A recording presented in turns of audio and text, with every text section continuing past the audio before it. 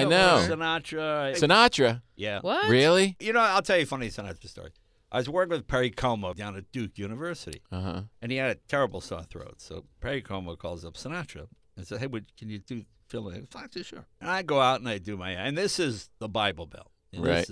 And I do the cleanest version, and it works fine. It's okay. Yeah. Then Sinatra goes, "Oh, fly me to the moon." The crowd goes crazy. He goes, "Hey, it's a nice town, but where do you get a drink around here?"